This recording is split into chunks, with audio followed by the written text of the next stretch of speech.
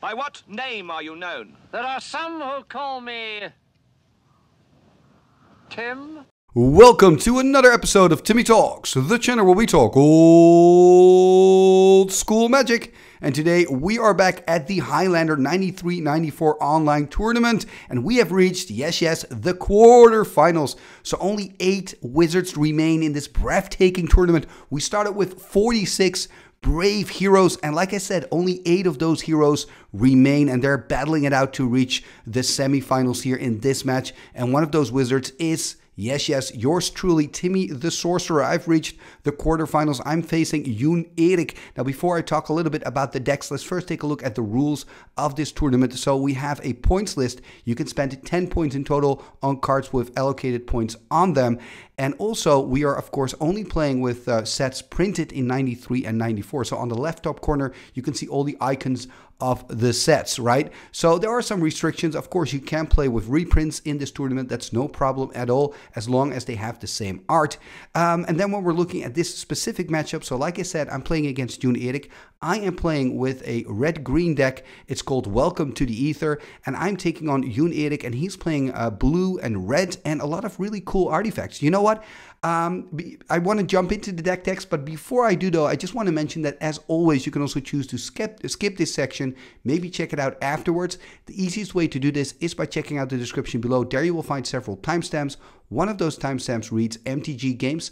Click on there, it'll take you straight to the magic action. And in that same description below, you will also find a link to the Timmy Talks Patreon page. That's patreon.com/TimmyTalks. So please consider becoming a patron of the show, because by supporting my content, I can continue making this for you guys. So please consider becoming a patron.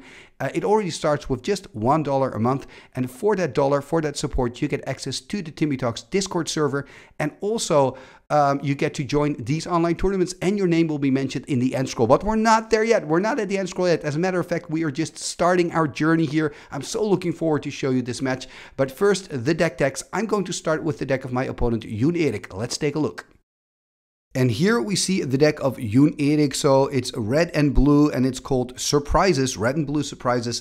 And there are some really cool surprises in this deck. I mean, check it out. We've got Aladdin's Ring. We've got Aladdin's Lamp. That's so funny. And he's playing the combo Power Artifact with Basil Monolith. So of course he can do Power Monolith. You know, you can make as many mana as you want with that combo. And then you could play a Fireball and kill me. But it's much more fun to combine it with your Aladdin's Ring or if your Aladdin's Lamp. I mean, that is just hilarious. He's also playing with the Time Vault here. Is there a Twiddle? Yes, there's a Twiddle in the deck as well. So we've got that combo also. And I mean, when I'm looking at this list, I'm just seeing a lot of value cards, right? He's really going for the long game. I think in this matchup, it'll be my job to try to go faster as Joen Erik, and Joen Erik's job to kind of slow me down, right? And make sure that he survives long enough. I think as soon as he hits like mana number 4, you know, land number 4, land number 5, land number 6, he starts to take over the game. He's also playing with some counter magic here. We see Mana Drain, Counterspell, Power Sink, we see a Boomerang and Unsummon, so he kind of, you know, stole the game a little bit. Of course, he's playing with red, so he's got access to Chain Lightning, to Lightning Bolt.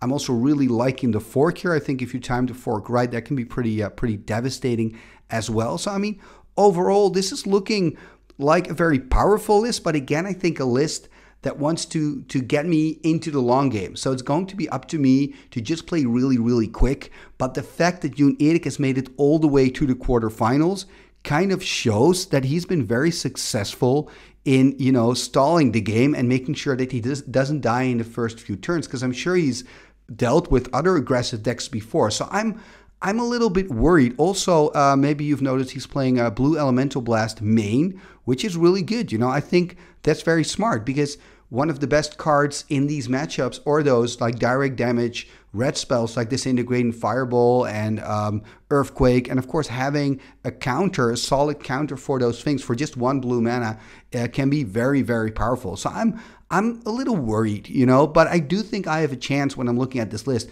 I just have to go really fast. Talking about my list, let's take a look at my deck. Welcome to the Ether. And here we see my deck, Welcome to the Ether, and that is a reference to Tuknir Deathlock, a card that's also in this deck. Actually, the deck is built around Tuknir. My idea of making the deck started with this card. So this is a 2/2 flyer, a legendary creature, and it's actually an Explorer of the Ether if you read the flavor text. And what I really like about this is that it has like a mini giant growth on there, right? I can pay a green, a red, and a tap, and then target creature gains +2/+2 until end of turn. So I think that's quite sweet. There are a few tricks in the deck with the Tuknir. For example, Dwarven Warriors, I can make a creature unblockable, then pump it later with the Tuknir. Or I also have, for example, Tracker in the deck, so I can make it a 4/4 and then it can kill out a bigger creature. But I mean, above all, I think, you know, a 2/2 flyer that can pump another creature could be useful in this deck. When we're looking at the strategy of this deck, by the way, it's really your red-green strategy, right? So it is an aggro deck that just wants to have the perfect curve. The first 3-4 turns, all I really want to do is play a creature and turn a creature sideways. Play a creature, turn a creature sideways, right? I really try to swarm my opponent by playing out all my creatures. And if the game takes longer than expected, I can always win it with an X-Spell, right? I'm playing Fireball, Disintegrate, Dwarven Catapult, Earthquake. I'm playing with Hurricane. I'm playing with Detonate.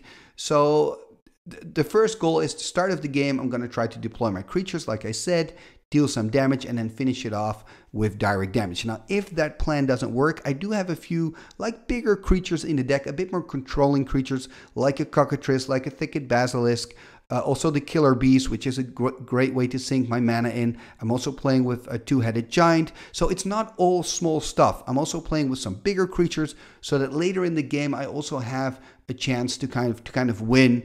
And it's not an auto loss if the game takes a little bit longer. Another card I really like, talking about the long game, is a Thelonite Druid, which is a 1/1 for 1 green and 2 from Fallen Empires. And I can tap the Druid, sacrifice a creature, and then all my forests turn into 2/3 creatures, which I think is kind of cool. I think this is one of the stronger cards that you don't see that often, but it can really win you the game out of nowhere. Now, maybe it's also good to kind of mention how I spend my points. So you can spend 10 points on the cards with points on them, and I've chosen to go for Mox Emerald, Mox Ruby, and Soul Ring. So I really went for the mana ramp. The decision, I did that because I just want to go really quickly. I want to be able to just play everything out.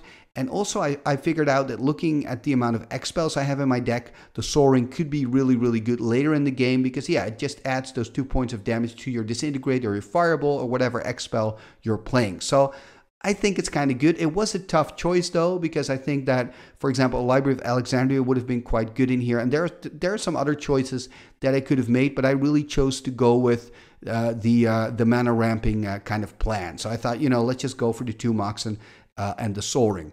Anyway, this is the deck that I'm playing with today. We talked about the deck of my opponent, and that means we're ready. Let's go to the match. Game number 1, here we go. So Joen Erik on the left with his red-blue deck, and I'm sitting on the right with my green-red deck, 100-card Singleton. Looks like I've got a turn 1 play here, starting with a forest into a Thalit. Okay, this is a 1/1 creature from Fallen Empires, and every turn you can put a counter on it. You can remove 3 counters to make a 1/1 Suprolling creature. So, I mean, it's got some value. Hopefully I can find, for example, a Pendelhaven to pump it up. Ooh, look at this. A Library of Alexandria found by Joen Erik. Oh, no. That is horrible. So the Loa is gonna grant Joen a lot of cards. It's 1 out of 100. Now, I do have some answers to it. I'm playing Ice Storm and Stone Rain. But, I mean, those are 2 answers in a 100-card deck. So chances are quite slim. So what I'm going to try to do is what I wanted to do anyway is just put as much pressure on the life total of Joen Erik here. So I'm playing a Llanowar Elves. Passing the turn, I also found a Taiga. Unfortunately, no Curd Ape for me. So putting Joen Erik here on 19 and passing the turn, I guess. And, you know, I think he's probably going to draw a card here on end step. We'll just have to wait and see. But yeah, this is pretty devastating, right? Seeing your opponent start with the Library of Alexandria. I guess I've been lucky because I haven't seen this card yet in this tournament. Of course, you know, you only have 1 out of 100, and it's also pointed pretty heavily, so you've got to make a choice to play with it. Here we see a mountain here by Joen.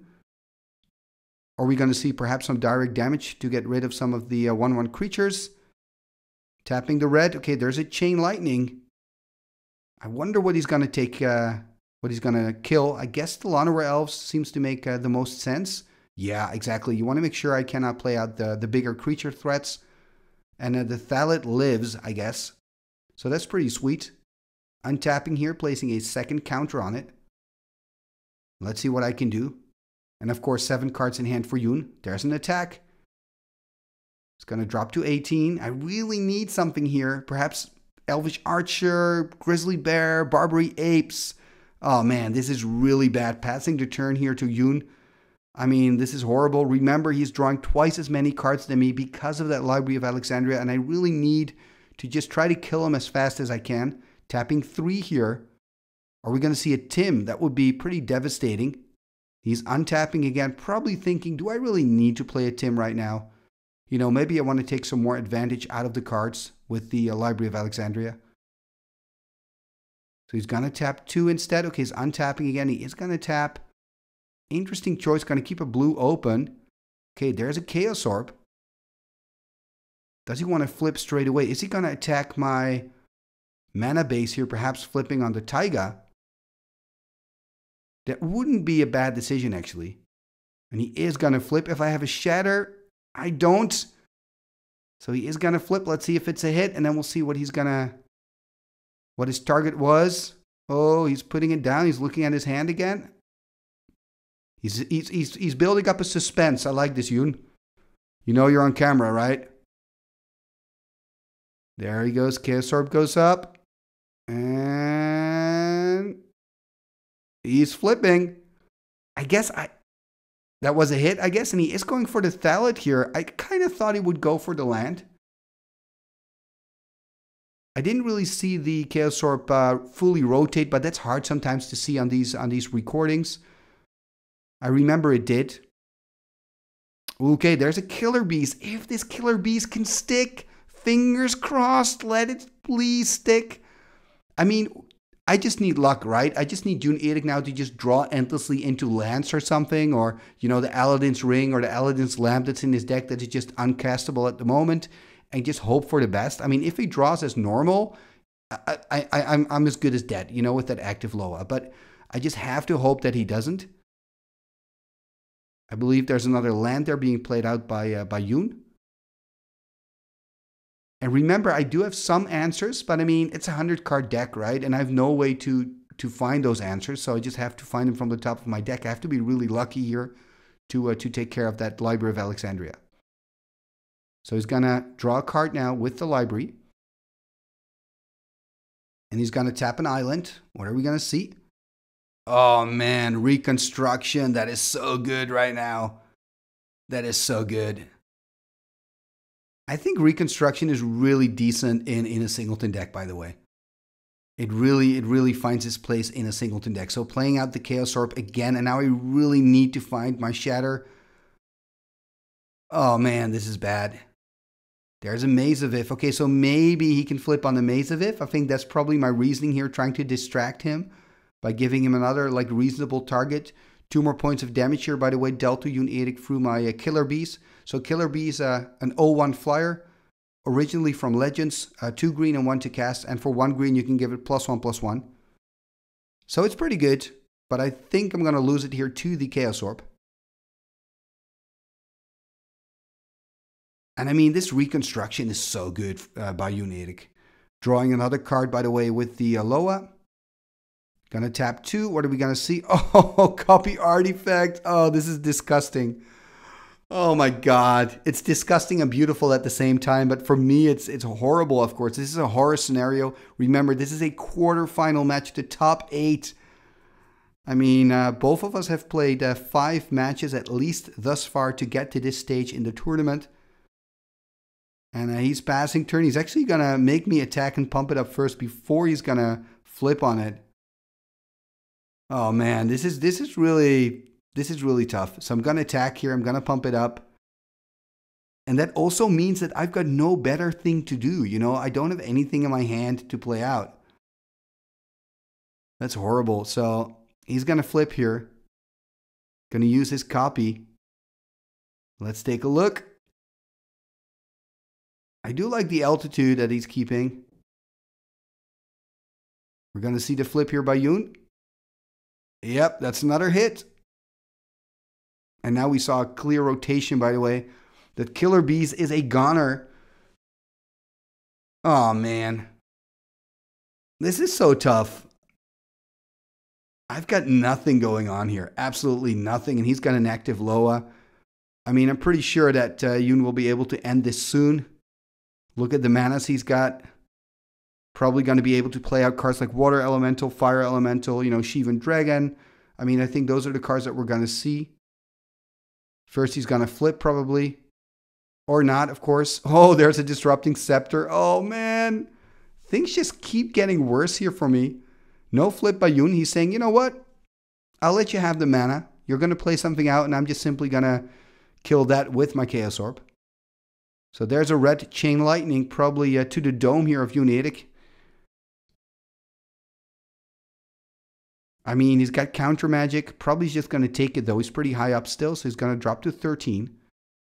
Do I have some threat to play out Barbary Apes, Grizzly Bears, Iron Claw Orcs? Nothing, it seems. Just passing the turn here to Joen. Oh, and now he's got 6. I'm expecting him to kind of use the Scepter. Draw a card, probably. Also use the Scepter. And that's so bad, right? He's drawing an extra card a turn, and he has that Scepter, so I have to discard a card. Magic can be so unfair. But of course, if you're Joen, you're loving it. You're like, wow, I'm living the dream. I'm in full control. Also having that Chaos Orb that you actually don't really need. I mean, that reconstruction on the Chaos Orb, that was fantastic. Being able to then play a copy over it is just insane. I mean, Joen's got so many cards. That's probably why he needs time. Just to decide, what am I going to do here? I believe he's got 8 in hand right now. So maybe he's got to make a choice between using the Scepter or playing something out. I also, of course, have that Maze of It. So I wonder if he plays a big threat. Okay, this is nice. Power Artifact on the Disrupting Scepter. Now, this is something cool. You don't see this often, meaning he can now use the Scepter just for 1, I believe. So 1 mana and tap and force me to discard a card. That's pretty sweet. It is refreshing to see somebody play a Power Artifact on another artifact than just the Basalt Monolith. Of course, the Monolith is your best option because you've got an endless amount of mana, but, I do like it here. Anyway, forcing me to discard a card, discarding the Concordant Crossroads. And let's see what else I can do. Tapping 3 here. Hey, Dwarven Warriors. Yeah, there I go. A 1/1. And of course, you can tap it to make target creature with power 2 or less unblockable. Goes together quite well with the Dragon Whelp that's also in my deck. But, I mean, for Joen, you now think, do I want to use my Chaos Orb on this 1/1 creature? Probably you don't. Playing out another island. Probably 7 in hand, can use the Loa. Exactly, going to go back up to 8. I mean, this is so devastating, right? He's going to use his Disrupting Scepter because it's only 1 mana, right? I've got 4 cards in hand still.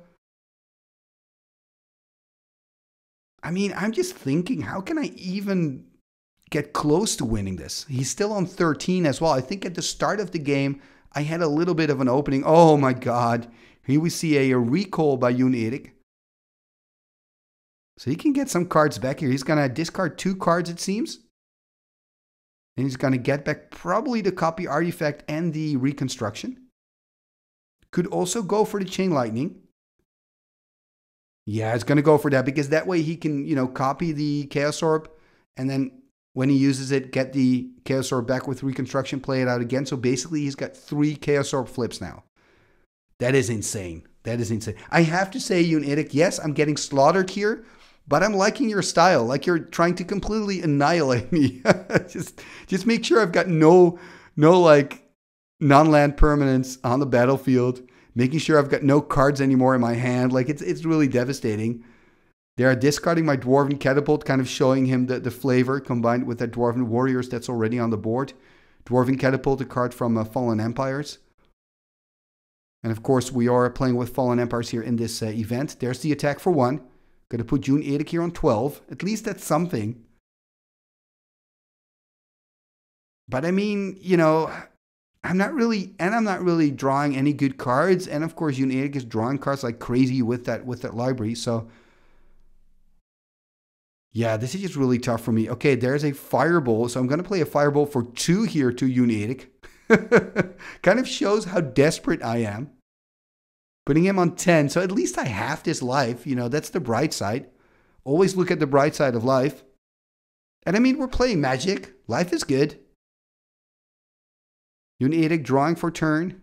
So I think he's got 8 in hand now. Remember, he's got a copy artifact and a reconstruction in there as well. Let's see what he's going to do. He's got a lot of mana also.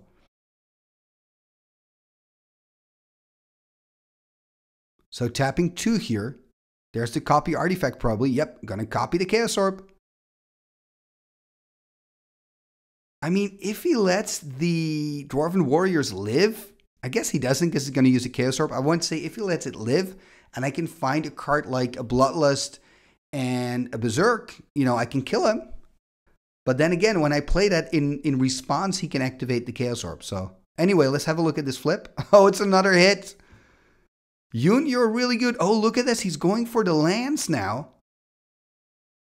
Wow, so that's a new strategy, changed from my non-land permanents to the lands now.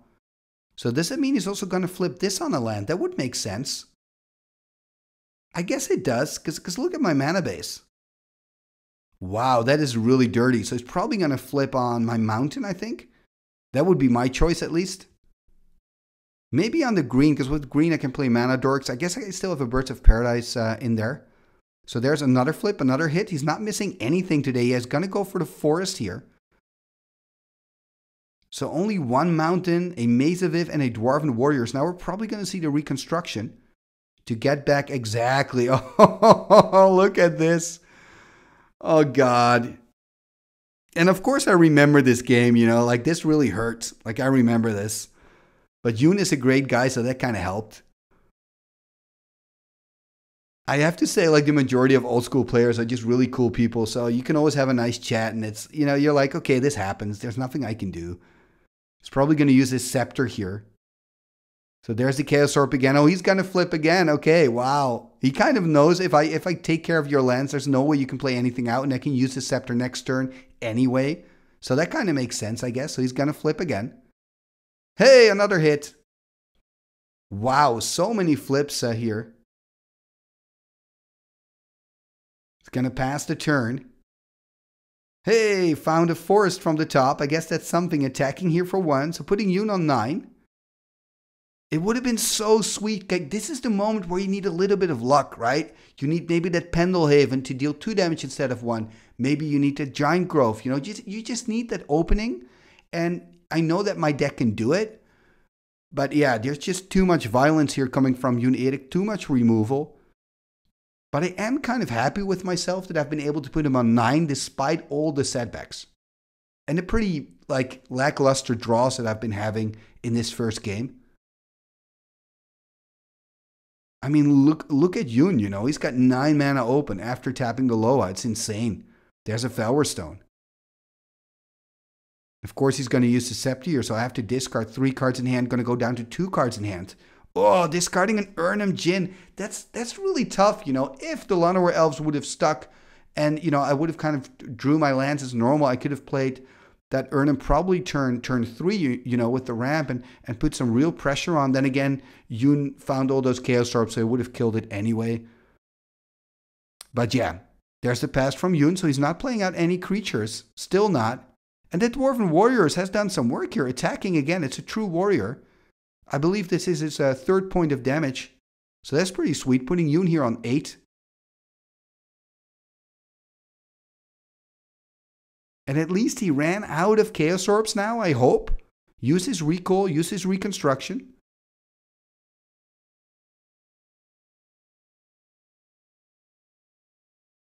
Probably going to use his scepter again. And I'm really expecting a creature here, or maybe an Aladdin's Ring. That would be pretty sweet. So he's going to tap 5, it seems. What are we going to see? Ooh, there's a Fire Elemental. And then, of course, he needs to find a way to get rid of the Mace, or just play another big creature. Doesn't really matter that much. Going to use the Scepter first. Force me to discard. Discarding here a 2-headed Giant.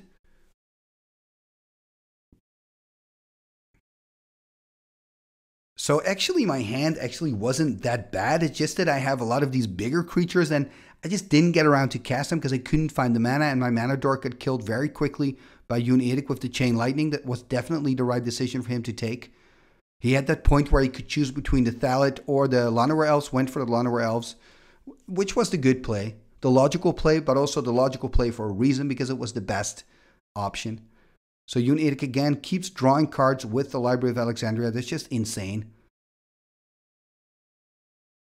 I mean, he's on 8.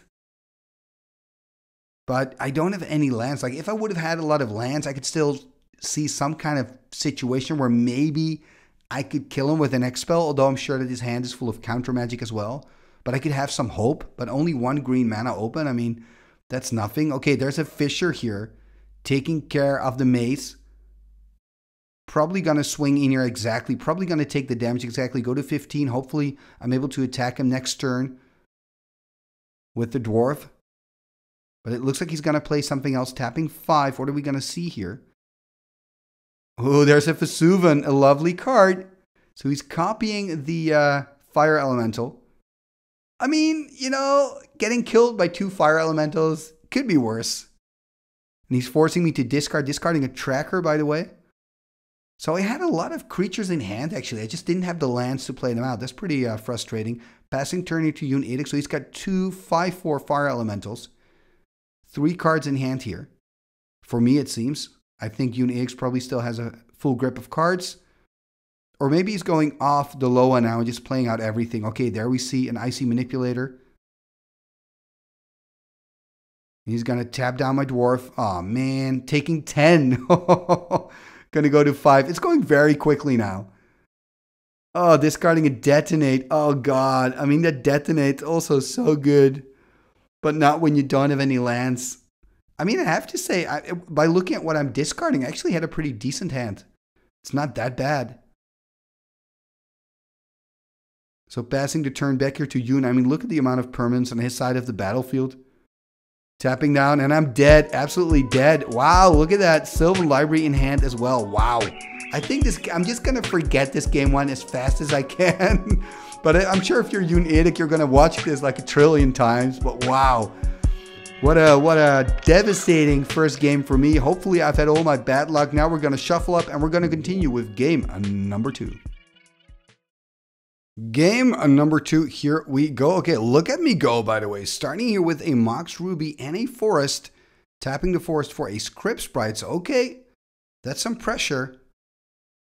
Passing the turn to Joen Erik. So let's hope that in game 1 I've had all the bad luck, right, of this quarterfinals. And now I can get back into this. I need to win this. Of course, after losing the first game, Joen Erik starting with just an island. Passing the turn. There is another land for me. Hopefully I can cast a creature here. Second main, not playing out anything though. That is unfortunate. There's a mountain here by Joen. Keeping my fingers crossed here, really hoping to find something turn 3. Turning the Script Sprite sideways again. Joen Erik dropping here to 18, I believe. Finding another mountain. Gonna tap 2 mountains. What am I gonna do? There's an Iron Claw Orc. Okay, there's some more pressure on the board. That's something. No counter magic from Joen. I wonder what I have in hand. Oh, again, look at this. Library of Alexandria once again found by Joen. And I believe he's got 7 cards in hand, if I'm not mistaken. This is very unfortunate for me. Again, finding that Loa. This time, at least, it's not in his opening hand. That's something. And I've got some pressure on the board. Obviously, I wished I could have put some more pressure on there. Just 2 creatures for now. So Joen having 7 in hand here and that active Library of Alexandria. Anyway, tapping a red here. What am I going to do? There's a Soul Ring, so lots of mana for me. Tapping, attacking with 3, putting Joen Erik on 15. Hopefully I can do something. It looks like I'm a little bit in the tank here. Tapping. Okay, playing a Pyrotechnics. So dealing 4 points of damage to Joen here, putting him on 11. And I understand I needed a moment to think about this, because another line of play could have been to, you know, wait until he maybe plays out a creature, kill it then. Because I can always play that later, of course. Tapping 4 here, so he's going to play some blockers. Okay, there we see the 3/3. The Rock of Courageous. Beautiful art. This is a problem for me, you know. Can I find some kind of pump spell? Playing another forest. Tapping 2 here. There's a regrowth. Okay, getting back the pyrotechnics. This is ideal. This is great. Killing the Rock of Courageous and dealing a damage to Joen. Look at his life total. He's on 10, you know. And this is what you need to do. If your opponent has a Library of Alexandria, put as much pressure on it if you cannot get it away. You know, if you cannot get rid of it, force him to kind of start playing out his hand because he has to stay alive. He's on 7 at the moment. Gonna draw an extra card from the Loa. Can I make it here? Can I make it into a 1-1? That's the question. There's a Nevinyrral's Disc, though. That is unfortunate. If I have a Detonate, that would be so good. If I have a Detonate, I can kill him. Detonate for 4. Attack for 3. He's on 7. Bring on the Detonate. There's the attack. There's the Berserk. So that's something. Dealing 5 points of damage. He's on 2 life. 2 measly life. If I can top deck a Bolt, for example, that would be ideal. Not quite sure why I'm losing the script sprites here, by the way. Okay, he's popping the disc anyway. I mean, I'm losing the Ironclaw Orcs to the Berserk. That's correct, but the script sprite should have stayed on the board. But he's using the Nevinyrral's Disc now anyway to kill my creatures. And now we can rebuild.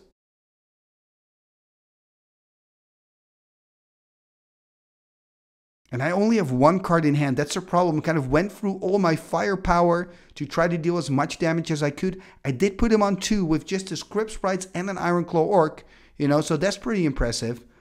But now, what can I do next? I just have to hope that I can find that Lightning Bolt or Chain Lightning or Hurricane, or I actually have a lot of outs at the moment. Can I find them though? Okay, there's a Gasman Ogre. That's not too shabby. It's a 2/2. Card from Arabian Nights. Ooh, there's going to be a counterspell. Oh, a mana drain on a Gasman Ogre. Have you ever seen that?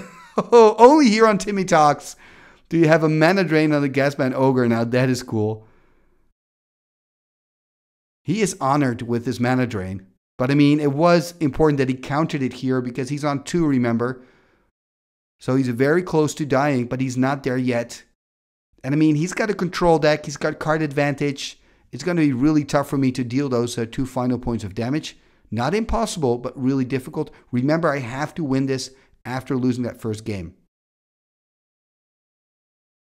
And there Joen goes, tapping 5, I believe. Oh, and of course the extra mana. Oh, there's a Mahamoti Jin. Oh, that's so rough. Putting me on a 4-turn clock here. Papa Moti. Oh, this is so tough. Okay, there's a Mace. That is good. That's a good top deck, I guess. A better top deck would have been Hurricane, Earthquake, Disintegrate, all that stuff. Okay. There we see an Urnham Jin, hands empty.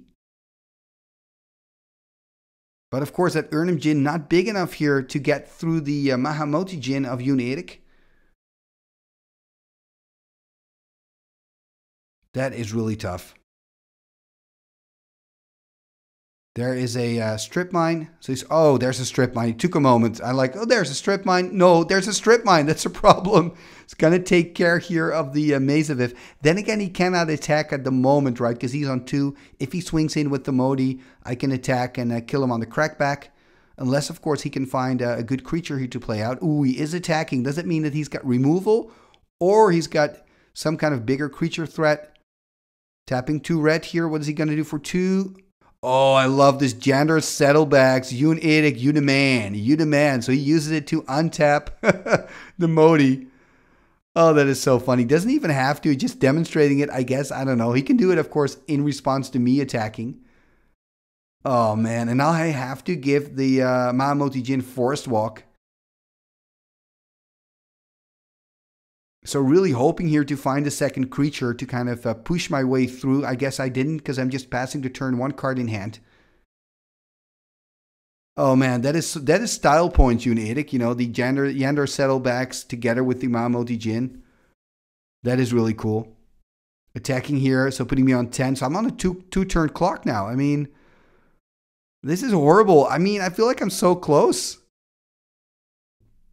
I just need that top deck and hope that Joen Erik doesn't have a counter spell or some other way to survive. I just need to find a direct damage spell. He's on 2 people. I just need, like, Give me a hurricane or something. Something.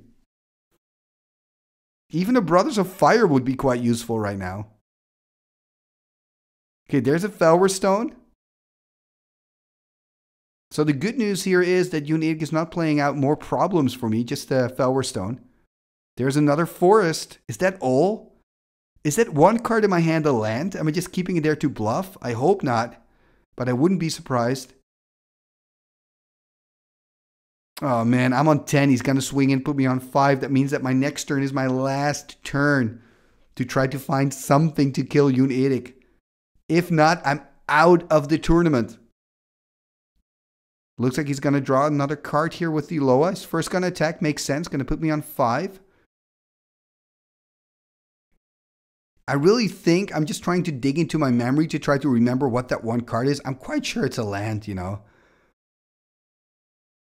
I hope not, of course, but I think it is. Oh man, you know, and Joen Erik again finding that library in game 2. It's so tough to play against an active library. And you start playing different as well. You start playing a little bit rushed, you know. Now, of course, when I'm looking back at this, I'm thinking maybe I should have kept my my Berserk longer in hand. But then again, I don't think I've made any mistakes. Anyway, attacking here because it's all I can do, really. So he's probably going to use his Yandor Saddlebacks here to untap the Mahamoti Jin. Exactly. And now block on the Urnham. I mean, this is pure desperation mode from my side of the table. 2 cards in hand here. Playing another Forest. Okay, that's great. So, I mean, I've been top decking lands, I think, for the last 3 turns. It is what it is, though. I need a miracle here to survive. He's going to hit me for 5, and then it's going to be the end here of this match.